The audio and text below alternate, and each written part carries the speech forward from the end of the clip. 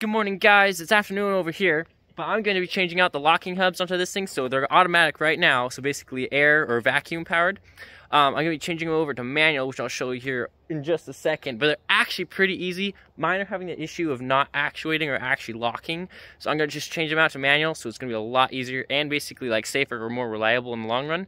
So yeah, I'll show you real quick what they look like and we're good done. Here's the new one right here. This is what it's going to look like, all nice and shiny. And then this is the old one, because I've already done the other side.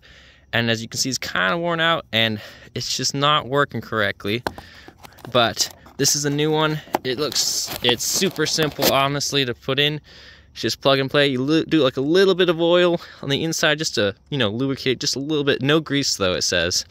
But it's super easy. So all the tools that you need for this install is you're gonna need a jack to lift it up, take the wheel off, your tool to take off the lug nuts, and then just some screwdrivers, honestly, it's weirdly, and then something if you wanna tap it on.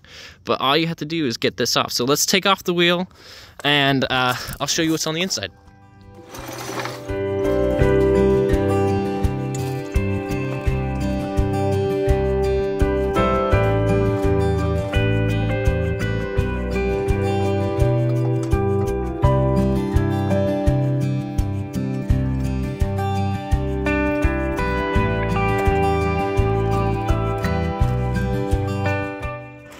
Alright, so this is what's inside of here, and all you need to do is there's just clips, plastic clips hooking into the piece of metal here that I'll go all the way around and hook in. So if you wanted to keep this thing, or maybe save it for later or something doesn't work, you slowly pry up each and every one and then you pull it off. Since I'm not going to be keeping it, I'm just going to snap off all the plastic pieces on this thing.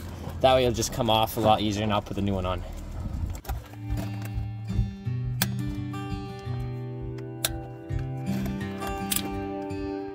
There we go. Now that we have all the things clipped off, it should just pull right out, right there. Just a little bit dirty. You can see it's all corroded up in there, so it's probably not working right. So let's put the other new one in. All right, so here's the new one here. I put a little bit of oil on all the metal gearing and everything, so it should slide just right. Just like it says in the instructions, definitely don't do grease. Now don't forget your O-ring, which I forgot.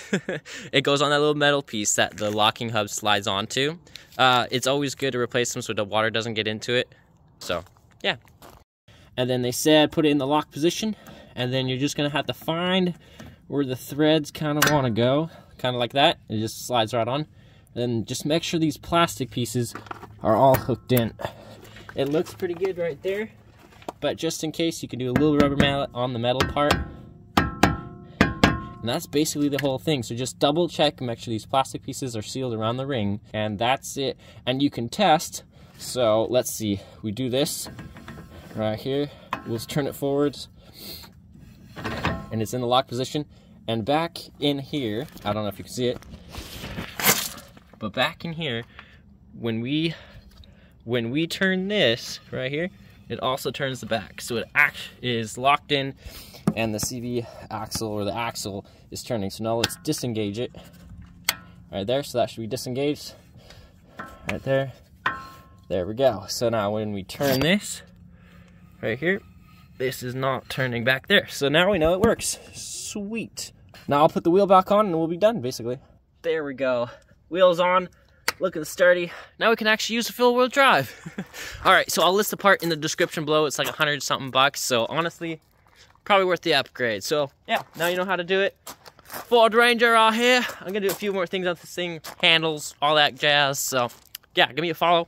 Parts down below. All right, good luck on that. See you next time. Peace.